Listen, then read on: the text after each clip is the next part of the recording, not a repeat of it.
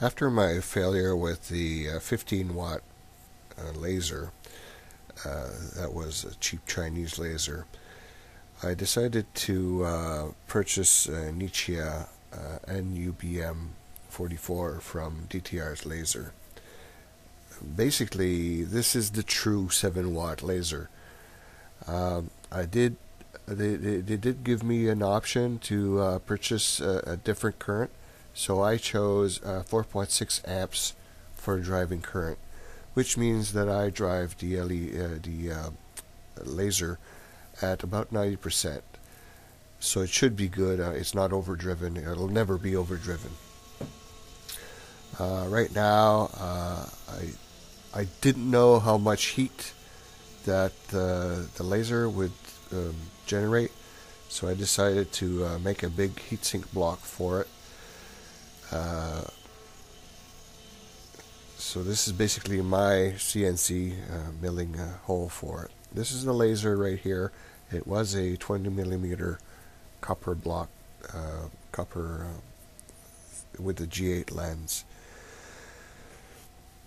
The copper block weighs about 2 kilos, about 5 pounds, and the laser was pressed into it. And the problem with machining copper is that it heats up as you machine it, so the hole will shrink, so you have to make several passes.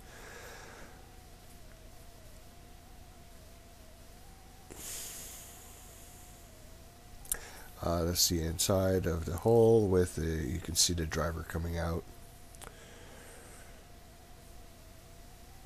So basically I just put a big hunk of metal with a copper CPU heatsink on top with a fan, which is a variable speed with controlled by heat. And I have to say this was a little bit overkill because the laser doesn't heat at all. I don't even think that the speed of the fan actually revs up even after an hour of continuous lasering. It's important to say that the aluminum mount was also machined to behave as a heatsink as well. So the whole thing, the whole head, laser and mount weighs about 10 pounds or 4 kilos. So there's a bit of inertia in it.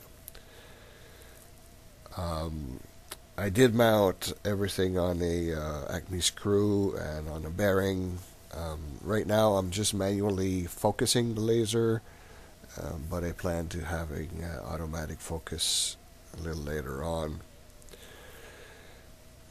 So different pictures of how the screw is mounted. I only need one rail because it doesn't really move or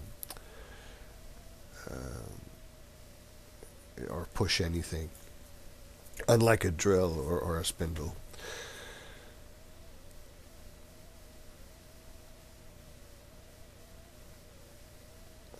So here's a picture of the head mounted, the laser mounted on the head.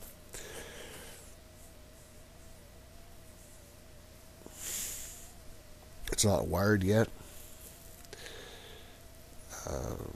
Another picture. This is like at the most, the lowest that it goes, and the thing is, I bought two lenses for the laser. One is a G8 lens, and the other one is a G2. The G8 lens is more forgiving for focus, but it doesn't make a small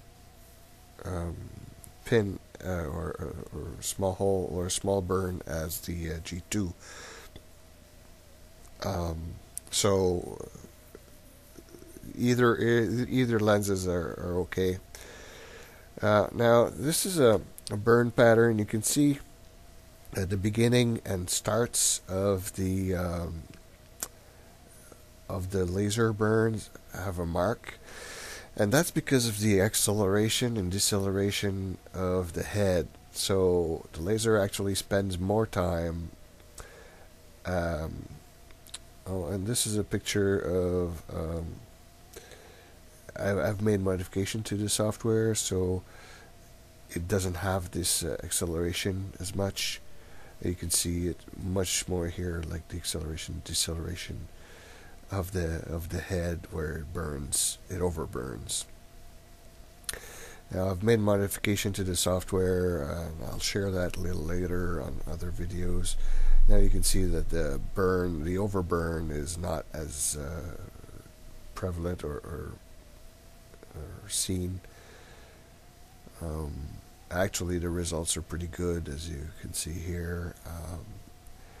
The skeleton does have, or skull does have a overburn where the laser remained on, but you can see it working, and it's rather fast.